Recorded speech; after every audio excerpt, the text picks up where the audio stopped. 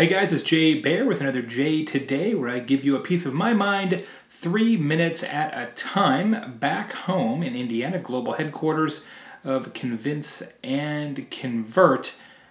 Here's what I found out today.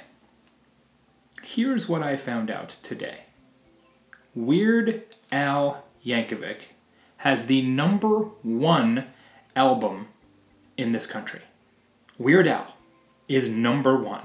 I think it's his 14th studio album, I believe that's correct, and finally he has climbed the ladder, and he is #1. Now that to me is remarkable, because he's been doing this for 20 or 30 years and has never sniffed #1. So what has changed? Well, I think 3 things have changed that we can learn from. First, as you may know, Weird Al released his album one song per day, and then had a video every single day to accompany each song. A daily video, like J Today, but with music attached and higher production values. So the fact that he was embracing video in a way that he hasn't historically, I think is a really important trend, and one that we can all learn from. Every time I think that video consumption can't get higher in this country, it gets higher still. Video, a key component. Second is that Weird Al is by definition absurdist, and if there's one thing that really works on the interwebs right now, it is absurdity. You see the memes, you see the silliness, you see the craziness. Absurdity really works. We're just sort of in an absurdist phase, I think, in popular culture. You never see a meme of a white paper, right? You only see memes of kind of absurd, funny, silly things, and certainly if there's anything that Weird Al is, it is absurd, and so sort of his shtick has kind of come back around to popularity. It's like sometimes, fat ties are in and sometimes skinny ties are in, which is why you should never throw away ties, ladies and gentlemen, because eventually they will be back in style.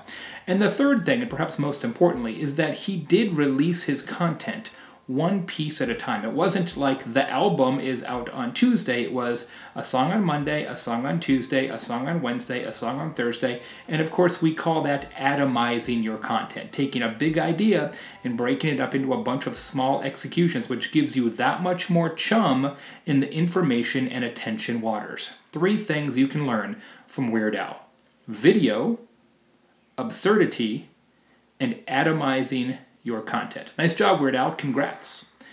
Today's Sprout Social shout-out is to my friend Shep Hyken.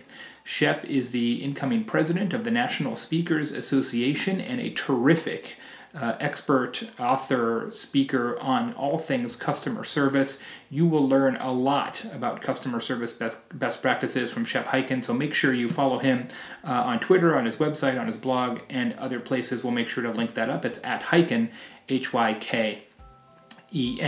As you know, the J Today show is brought to you by the good people at Sprout Social, a fantastic social media marketing platform, what I use for my own social media. And this show is brought to you by Candidio, a terrific video editing service. I just record these right on my iPhone, I upload them to Candidio, and they make them look beautiful. They do all the rest. Until tomorrow, I'm J Baer. This has been J Today.